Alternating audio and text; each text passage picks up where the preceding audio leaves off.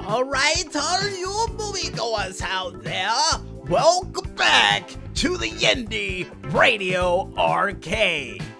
And yeah, if you're wondering, that door is shut and locked, so it can't be opened unless I open it myself, so don't worry about any crazy ghosts or ghouls coming out during this show.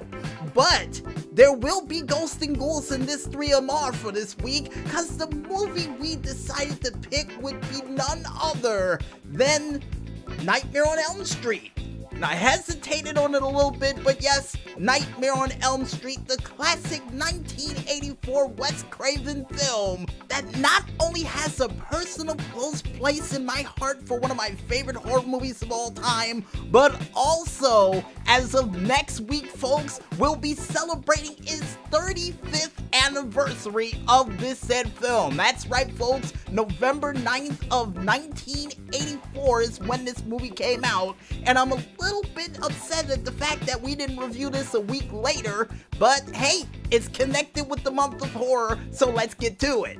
Because the meat and potatoes of this said film is after Rod, who would get falsely accused of her girlfriend's death, would then find Nancy Thompson, who would try to find proof of this mysterious killer that would kill people in their dreams that would go by the name of Freddy Krueger. And that's all of the meat and potatoes that I'm going to reveal without revealing the entire movie. And what did I love about this film? Well, besides the fact that, and I've said this 1,000 times over, folks, but the fact that not only I was able to see this film at the young tender age of, I guess, around 6? Yeah, just about 6 years old, and the fact that my mom had the actual Freddy Krueger claw, along with the fact that my father actually had one of those giant oversized things you use to prevent pigeons from crapping on your cars. I don't know, I always thought it was cool, but definitely effective against birds that tried to crap on his car, let me tell you.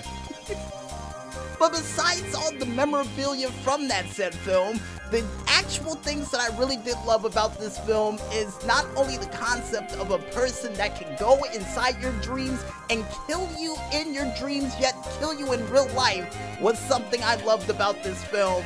Not only that, but the extensive amount of gore that was included in this film, which one of the scenes we will reveal, and probably one of our favorite scenes of this entire movie, and I know you've seen this on so many different horror movie specials throughout the year, but it has to be when Johnny Depp, who was featured in this film, would get sucked into his bed along with his TV, his sheets, and everything else, only to make a blood smoothie on the ceiling in one of the most craziest ways I think I've ever seen in all my life of somebody getting taken out in a horror film. I mean, since the Saw series came out with all their wonderful traps from probably the Spanish Inquisition and beyond, but this was probably the craziest thing I've seen in horror movie history of people getting taken out. And yes, Maestro, that includes all of the Jason films too, which we will cover in the near future. But I digress. And one of the other things that I loved about this film, speaking of the actors, has to be the fact that not only they got Heather Landerkamp involved in the said film, who would go on to be in several of the other Nightmare on Elm Streets and other horror movies along the way, but you would also have Ronnie Bakley featured in this film, who was a part of the classic movie known as Attack of the Killer Tomatoes, which still to this very day, besides Clowns from Outer Space, was one of my favorite films of all time. Well, of the horror variety. And not to mention, and not to put any disrespect on his name, and to include him on the reason why I love this series so much, is Robert Englund. Definitely Robert Englund, the guy from V, wherever you know him from. I know him from A Nightmare on Elm Street and being probably one of the most profound horror antagonists of all time. Now, a couple of you out there can dispute me on that, but name one person you know that not only can take you out in your dreams, but can make you laugh at certain points. And Maestro's sitting over there saying there was nothing funny about that movie, but it was to me. You know, seeing a girl actually fly on the ceiling getting slashed and screaming, it's a little funny.